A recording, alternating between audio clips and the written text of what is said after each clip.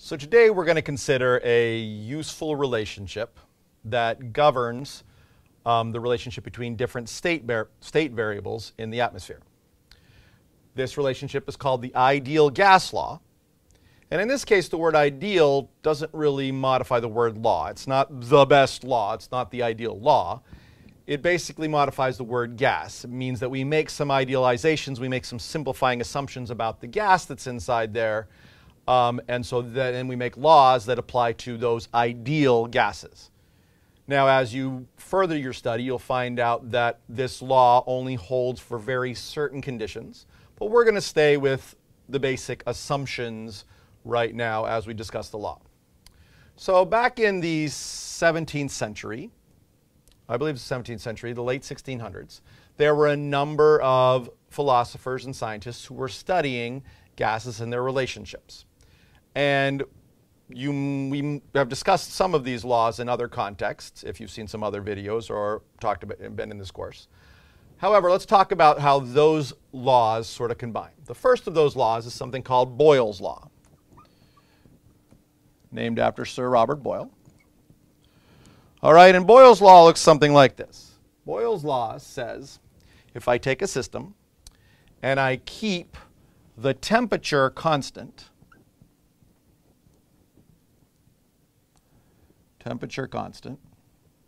so I don't really allow it to heat up or cool down, I can find a relationship between the pressure, P, and the volume, V. Okay, so I've kept the temperature constant.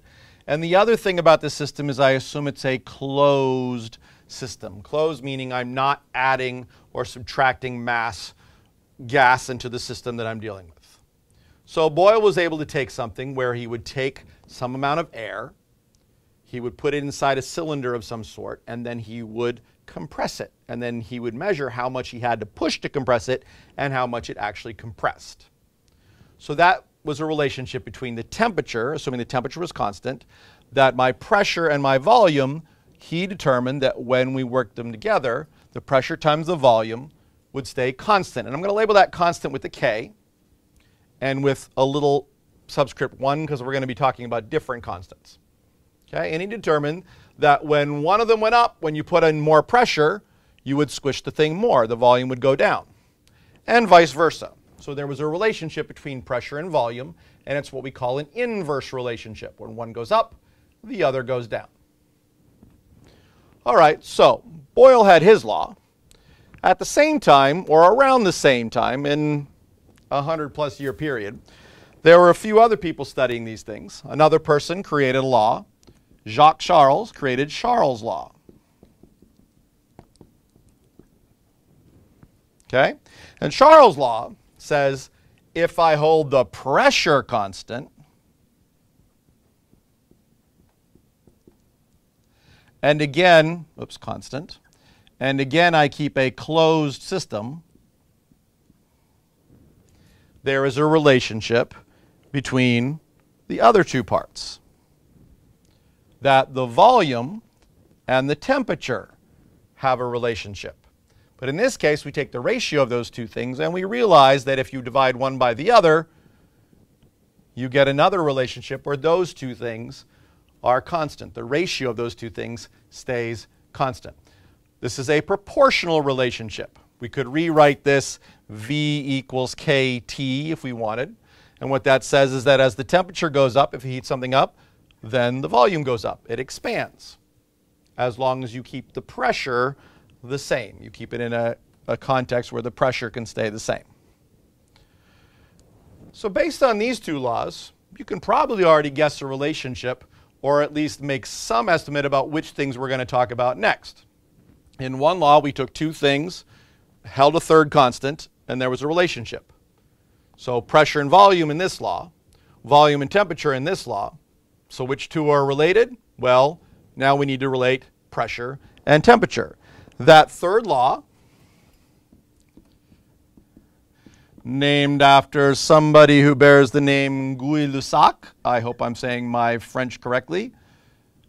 All right, the Gouy-Lussac law makes the same sort of assumption. This time, the assumption is that the volume is constant. Again, in a closed system. And as long as the volume is constant in this closed system, the relationship is that the pressure and the temperature, the ratio between them, is again some constant value, again a different constant than these other things. All right, but that's another proportional relationship, whereas the temperature goes up. If you keep it in the same thing, the pressure goes up. Anybody who's ever cooked or seen somebody cook with a pressure cooker, all right, that's the idea. It's the same volume, but as you heat it up, the pressure builds inside whatever system is closed, your closed system. Now, it seems that all these three laws, trying to memorize the names that go along with them and the different relationships, they all seem to kind of say the same thing in slightly different ways. Maybe not the same thing, but those relationships seem that we might be able to simplify this into one larger relationship. Almost. We're going to add one more piece here. Okay? There's another law, Avogadro's law.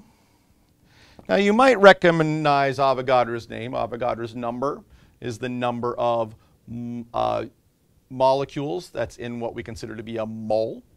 All right, so Avogadro's law basically says that if you have some amount of gas, let's see here, if you have some amount of gas, then the volume divided by the amount of gas is a constant, okay, where N is an amount of gas. Now, what does that do? Well, that basically means that the system is no longer closed. We have a system where we can add or subtract the gas, and when we do, you've all experienced this. If you take helium and put it in a balloon, you add more helium, the balloon gets bigger. Okay? And that relationship assumes some relationships of the other two things, temperature and pressure, constant. So now we have all these relationships that come together. Okay? And if we look carefully and we realize that these different constants, if we take the temperature and realize that it's constant, maybe we can put it in where the constant is over here. Or the pressure's constant, maybe we can put it in over here. Or the volume's constant, maybe we can put it in over there. We can combine all these, recognizing their constant nature, and put them in with the constants that exist over there. And in that case, we create this thing called the ideal gas law. And here's what the ideal gas law looks like. Ideal gas law. The very typical way of writing the ideal gas law looks something like this. PV equals nRT. Now, hopefully you recognize the different parts. P being pressure, V being volume, N being R. N is the amount or the number of molecules. T is our temperature. And then the question is, what's this R? Well, the R is just like all these other parts. It is a constant value. It's a constant value that depends on whatever the gas is that you are applying the ideal gas law to. Whatever the ideal gas is, that ideal gas, if we can come up with a constant that represents that, then that's what that constant value is. And there is our standard ideal gas law. Okay. Let's take a look at that for a second. Just compare that to the other laws here. Look at the first one. Look at Boyle's law. PV equals a constant. Well, that's if we have a closed system, N is constant, and the temperature is constant. Well, a constant times a constant times a constant is going to be something constant, and so you just have PV equals a constant. So, hey, Boyle's law is in the ideal gas law. Similarly, you can make the same arguments.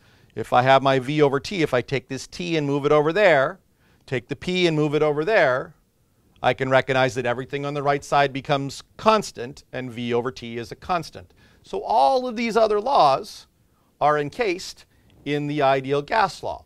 All we have to do to reduce the gas law to these laws is to fulfill the conditions that each of them came with in the first place. And that's what makes this law so lovely and powerful. Okay? However, there are a few rules that we need to observe if we are going to use the ideal gas law. And I'll take a minute to erase this and we'll talk about those.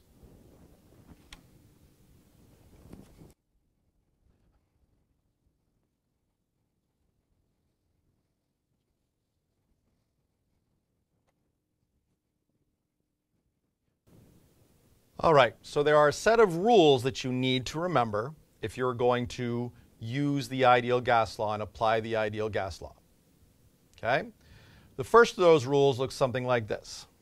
All right, we recognize that something like the volume, if I take the volume, if I think about what a volume is, and I go from a really big volume to a really small volume, and I keep going smaller and smaller and smaller and smaller and smaller, I get to a point where the volume is equal to 0. Okay?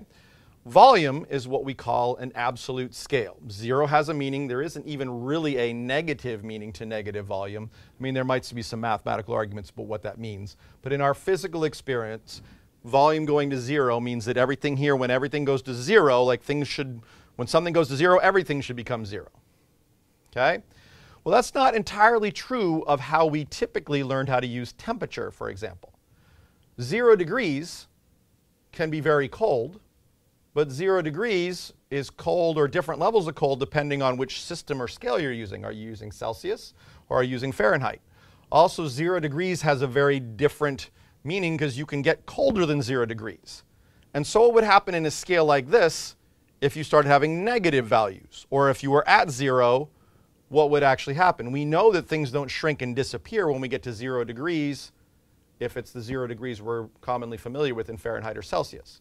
So one of the rules is we have to use a different scale, a different system.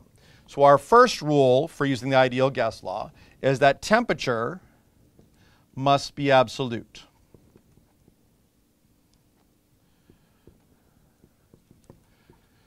And what that means is that it must be on a scale that goes to 0 when it's very, very cold to a theoretical value known as absolute 0, where it's so cold that effectively the volume goes down to 0. Now, again, we're going to be dealing with this usually in a range that we're not anywhere close to that value. Otherwise, the ideal gas law rules, other rules don't really hold. But the main idea is if you're going to apply the ideal gas law, the temperature must be in an absolute scale. In other words, you're not allowed to use Fahrenheit or Celsius. Instead, what you're asked to use is degrees Kelvin, which is a scale that has an absolute 0 value, or degrees Rankine. R is Rankine. In fact, I'll go ahead and write Rankine and Kelvin. So if you're ever going to use the ideal gas law, you need to make sure you've done conversions for Fahrenheit and Celsius into one of these temperature scales. Our second rule for the application of the ideal gas law: pressure must also be absolute. Well, what do you mean by that? Isn't pressure something that can go down to 0 pressure? Isn't that a vacuum? Yes, that's true. We can get to 0 pressure, effectively a vacuum where there's nothing pushing.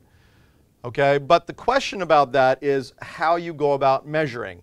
Often when we measure pressure, for example, have you ever put pressure into your bicycle tire or into a soccer ball or a football? When you do that, you pump up and you put a bunch of air into that tire or into that ball, and you measure it using a gauge. Well, that gauge doesn't tell you how much pressure is in the ball. It tells you how much pressure is in the ball more than the pressure of the atmosphere. You're adding until you balance the atmosphere, and then you add more, and it measures that difference in pressure between the atmosphere and where you are. Okay? That level of pressure, that's a relative pressure or a gauge pressure. Okay, so I'm going to put not gauge. In this case, you often have to listen for the context or read the context of the problem. Is there a reason to believe that this was measured with a gauge, or is there a reason to believe that this system, that this measurement or whatever we're taking, it was compared to a zero value or an absolute value. Very often, if your measurement is in atmospheres, it is usually taken to have already subtracted off the 1 atmosphere that was out there. But you have to pay attention to the context. So make sure that your pressure is measured such that it is an absolute pressure. If, for example, I was doing something with a bicycle tire, I might look and say, oh, this is 40 psi. Well, that 40 psi would be the bicycle tire, and then I would add the additional 14.7 psi that comes from the atmosphere itself to get an overall pressure that was inside. Because as we heat or cool or otherwise affect that system, it's going to affect the total pressure, not just the gauge pressure. And then the third rule, or a third application piece is probably a better way of saying this, okay, is you can, in many contexts, N can often, or can also be M. You can sometimes exchange mass. You can measure the amount of stuff that's in the system by measuring the mass that's in the system. So instead of counting the molecules, if you happen to know what's in there, or you can take whatever gas it is, assuming it's an ideal gas, you can measure the mass of what's put in the system, and you can put M in instead of N.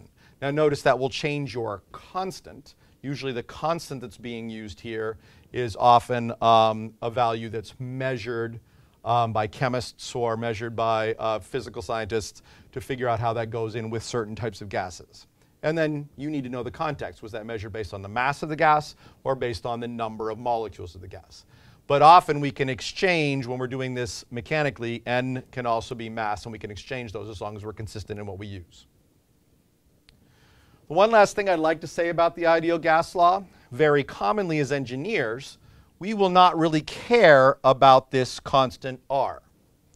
Most of the time what we're going to do is we're going to recognize that there are two states of the system. Maybe a before and an after state, or an inside and an outside state, or some relationship that takes two situations and compares them. To do that, what we're going to do is we're going to do a little bit of algebra here and rewrite this in terms of PV over NT is equal to R, where there's that constant. And when we do that, what we'll then recognize is, okay, what if I take a system at some time or place or situation 1, maybe before I heat it up, or maybe before I compress it? We'll recognize that's going to be equal to a constant value, but once we adjust one of these variables, then the system itself will rebalance so that everything, so this relationship between all these variables remains constant. So I like to call this the engineering version of the ideal gas law. Notice there is no constant in there. We've ignored the constant. What we're going to typically do is we'll say, okay, can we identify some subset of these things? Maybe we know maybe we hold the pressure constant so we can cancel those out. Maybe we know one volume and we're trying to find the other volume. Maybe we cool it down so we know two temperatures and we assume it's closed so we cancel out the N2s. We'll often do something where we'll think about the system that way and then eliminate the different pieces of the system, and that's how we go about solving problems. So, depending on what kind of use you might see, you'll either want to remember this version, PV equals nRT, is very commonly taught in high schools, or you might want to practice having in your head the engineering version, P1V1 over N1T1 is equal to P2V2 over N2T2. And don't forget, you'll need to remember your rules for application of the ideal gas law.